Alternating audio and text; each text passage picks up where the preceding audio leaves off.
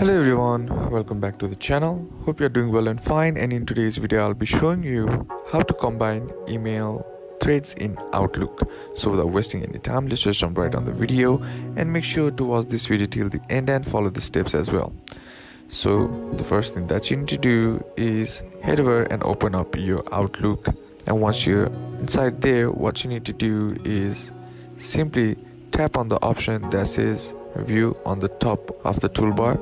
And once you tap on it, here you'll find the option that says show as conversations. Now in order to combine email threads, what you need to do is simply click on this show as conversations, and once you do that, here the Outlook will ask you show messages arranged by conversations in, and then you can select this folder or all mailboxes, and once you do that, your email threads will be combined.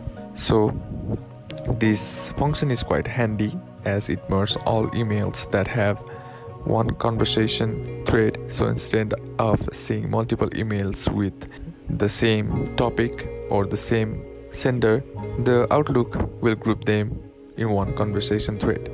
And that's basically how you can do it. And that's it for today's video, guys. Hope this video was useful to you. Leave a like if it did, comment down below what the next video should be on, consider subbing to the channel. Thanks for watching. Bye bye.